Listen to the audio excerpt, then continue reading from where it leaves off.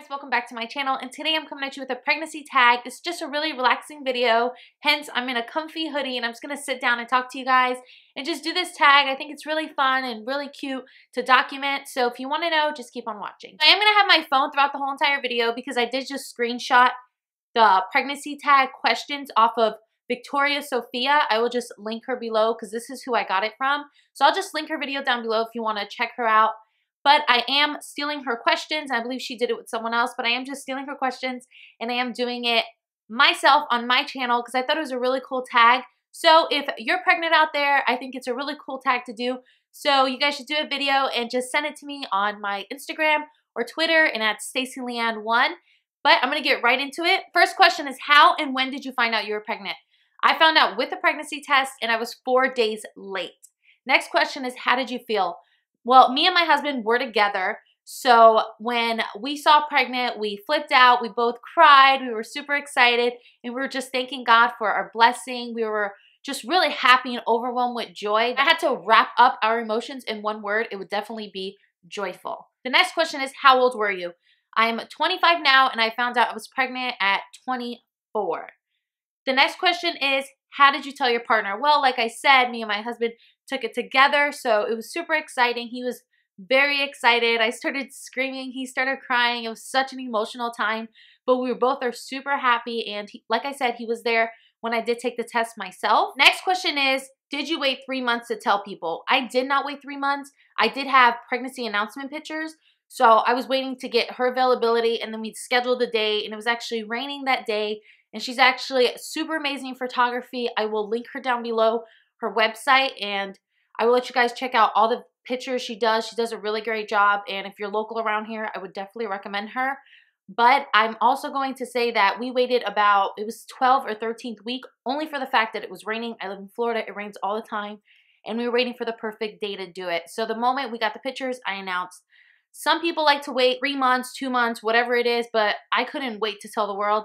And I just really am excited. I know a lot of people say, oh, well, you should wait until you find out if the baby's okay. And I just really had faith in God that this whole pregnancy was going to be amazing. And I just wanted to tell the world about my baby. Next question is this your first child? Yes, this is my first child. I'm super excited and I couldn't ask for it at a better time.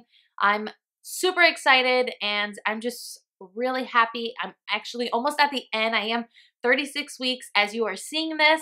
So I'm almost there. I can't believe it has flown by so fast. The next question is going to be, do I want more? And yes, I want more. I want about 2 more. I really don't care if it's a boy or a girl. This precious boy that I'm holding, I really don't care if I get another boy or girl. It's really whatever comes, comes. I'm just really excited to be starting a family with my husband. It's super exciting. The next question is, what's my biggest craving? Well, I've had so many cravings. What I've been craving since day one has been cereals. I made a video about this. I've been craving so many different types of cereals, and I go through moods. Like last week it was Fruity Pebbles, and this week it is Cocoa Puffs, which I've had Cocoa Puffs before, but I think it's just like coming around again because I'm just really loving cereal. That's what I've been craving. And once in a while I crave like the sour straws candies, but those are my cravings. I haven't had anything super weird or anything. The next question is, what's the best part of being pregnant? I think the best part of being pregnant, like me, myself, I think it's just the fact that your baby's right there and you can always feel him. Well, at this point you can feel him, but you know he's protected and you know like right now nothing out there in this world is going to hurt him or affect him, and he's just comfortable. And I think it's super amazing when you just know that your baby is safe. And I know he's not here in this world yet, but to me he is. He's in my womb, he's been in my womb, and he's been a person way before he even entered my womb. So just knowing that he's safe right now and I can protect him in the best way possible, I think that is like the most amazing thing about being pregnant, because once you give birth, like he is exposed to this world and everything that's going on. So right now I just know he's super safe. Next question is, what's the worst part of being pregnant? And I have to say would be like the false contractions I've been having lately. I've had an amazing pregnancy since day one. I did have a little bit of morning sickness, but it was nothing that I couldn't handle. But the best thing about being pregnant, like I said, is just having him safe. But the worst is the false contraction. I really thought I was going into a preterm labor the other day, but again, it was just a Braxton Hicks. But they say the closer you get to your due date, they get more intense, they get much stronger, and they start preparing your body. I can tell like that is going to be the worst part of the whole entire thing because it is quite painful. And I did have to use like a rice bag, those rice heating bags for my back because it started getting really, really strong. But I'm just going to say it's the symptoms that you get because being pregnant itself, it's such a beautiful, amazing thing. So I'm going to say it's the symptoms. Next question is, will you find out the gender? Well, I already know it was a gender, so I don't know if this is supposed to be like way sooner, but I saw that she did it and she was almost at the end of her pregnancy. But anyway, it says, will you find out the gender? And yes, I already know the gender. Kudos to the people out there who can wait your entire pregnancy and not know the gender. I don't have that type of patience. I would want to know immediately. I found that at like 15 weeks. I have a video on that, so you guys can probably check it out.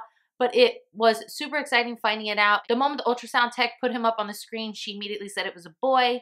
He's very prominent. It was very there. He didn't try to hide his parts, or a lot of babies do try to hide their parts. And yeah, so I couldn't wait. No way I could wait. No way. Do you have names picked out and what are the stories behind them? Yes, we do have a name picked out and it is Emmanuel. And it means God is with us because we do know that God gave us his baby and entrusted us to take care of him and raise him. And Emmanuel means God is with us. So that's the meaning behind it. And I really love it. I don't have a middle name yet. I'm kind of on a fence with it. So I'm not really sure about the middle name, but his first name is Emmanuel. Next question is, what's your birth plan? Well, the first thing that my doctor told me is to not have a plan. You can kind of have a gist of what you want, like epidural, no epidural, water birth, home birth, midwife, you know, that kind of stuff. You can always have that. But when you're going to the hospital, you never know what's going to happen. Your baby can turn to breech. Like right now, my baby's in transverse. I'm about to find out if he turned, which I really do believe I felt him turn the other day down headwards. So I think he's coming, he's getting ready to come. But they say to never really try to have a solid birth plan because labor and birth can be very complicated and it's kind of doing what the baby wants, not what you really want. So I think you can go as far as like epidural, you can make a choice, and like C-section, that's not something you really have a choice over. That's something that has to be done. So let's say you want to have a water birth, but then you're trying to go into labor and it's just not working and they have to do an emergency C-section. So try not to really beat yourself up with it or have your heart settled on a plan. I would really try to be open-minded when going into it. Like right now, whatever happens, I'm truly believing that's what's best for me and the baby. So I'm just kind of just going with the flow and going to the doctor's appointments. As of right now, I should be having a natural birth, and I do believe I am going to choose the epidural if I need it. I'm not going to feel ashamed or feel like I'm less of a person because everyone's pain tolerance is different and it's out there to help you and cope with it. So that's how I feel about all that. The next question is breastfeeding. Am I going to breastfeed? I'm not sure, like I said, and it's a personal choice. And I don't want anyone saying, oh, you have to breastfeed, it's the best thing for your baby. Or I want you to do what's best for you and your family and your baby. And I think that's really what it's all about. If your baby's getting well fed and is well nutritioned, I think that's what's really important. Some people, I am going to try to attempt with it, but I really need to know more about breastfeeding. I know I'm kind of at the end. I really should know more at this point. And that's kind of my fault for not really looking into it because I've kind of just been going with the flow. Like I said, I try not to have plans set because again, I can always try to breastfeed and it doesn't happen. You know, a lot of things are out there, so I really don't have set plans when it comes to that. But right now, I can go either way, formula fed or breastfed. All right, the next question is, do you plan to stay at home? And I do plan to stay at home. I want to be a stay-at-home mom. I am at stay-at-home right now.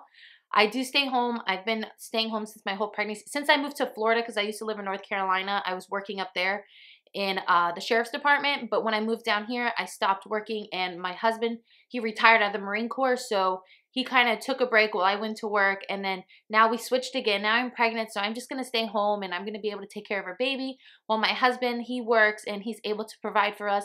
So it's such a blessing that I do get to stay home and be with my baby every step of the way. And I know a lot of women can and cannot do it, but I do have a situation where I am able to do it. And I think it's really important to me. But I am really happy with my decision to stay home and be able to be with my baby and just enjoy every moment of it. There's 2 more questions, and the next question is, will you make your own baby food? And yes, I did get a baby bullet for my baby shower, which I really want to do a review on that once I do use it, because I think it's super cool. I've watched so many videos on it, and You save so much money and it's more healthier for your baby. It's such an amazing thing. So I'm definitely going to make my own baby food. And last question is, do you have nursery ideas and themes? And yes, my nursery is actually completely done. I did just order a vlogging camera because I am going to start vlogging. So I want to start capturing all these moments and kind of put it all together for you guys, and you know, do my labor and my try to get a little bit of my delivery. I don't know how much I'm going to be able to vlog about that, but I'm super excited to be getting a camera and being able to just show you guys more, because we're gonna have a big DSLR and it's kind of hard to vlog with that. I am getting a Sony a5100, which is a great vlogging camera, so I am going to vlog the nursery, but my nursery theme, my crib, my changing table, all that is gray, and I have giraffes. It's like baby giraffes in mint and white. It's really subtle and it's really pretty and I really love it. So that's my theme. I don't have any like crazy theme. It's just like giraffes, and it's mint, it's white, it's gray, and it's subtle, and I love it, and it's super cute. So I really enjoyed this tag, and I hope you guys do it. And if you do, just please, like I said, send it on my Instagram and Twitter at Stacy Liane 1, and I will see you in my next video. Bye!